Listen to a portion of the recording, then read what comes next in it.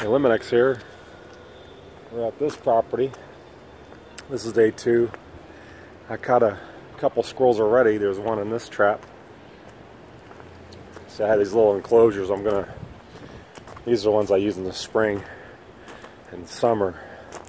But I'm gonna change them up to longer traps because it's cold weather when it like snows.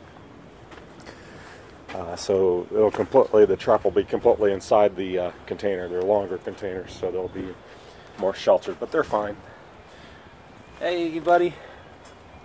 So this way, if I catch them at night, they'll survive the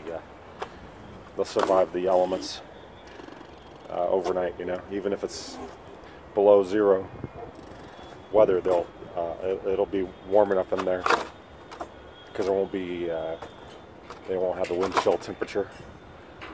And the sun will warm it up. This one's out in the open.